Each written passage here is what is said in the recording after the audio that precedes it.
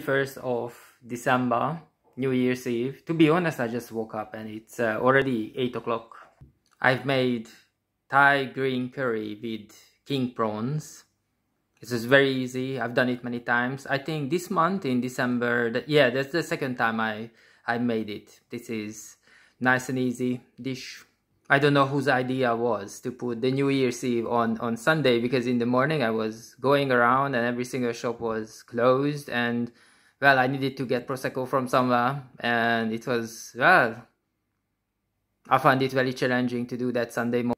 I might look very tired, but actually I'm very happy. I couldn't be happier, because in the last few years, last year, a year before, and so on, I was working through the festive period. I worked Christmas time, I worked at New Year's Eve, and now this year, 2023, I do not work. At Christmas, I was here at home, and I spent so much time with the decoration, with the food, with the shopping, and just to relax and enjoy the festive period. So that was Christmas, and now New Year's Eve at home. So this is a gift.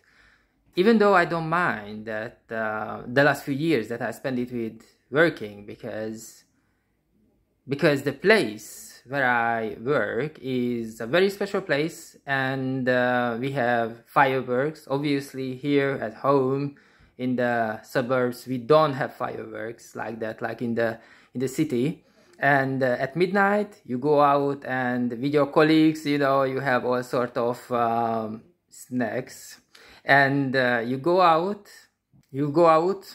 and you see the fireworks, and it's really great, really great. That was last year. I will remember last year, oh my god, very vividly. Even when I'm gonna be 150 years old, I will remember it. So that was great. But now this year, 2023, I'm at home with family, and this is great as well. So this is 8 o'clock, few hours until midnight.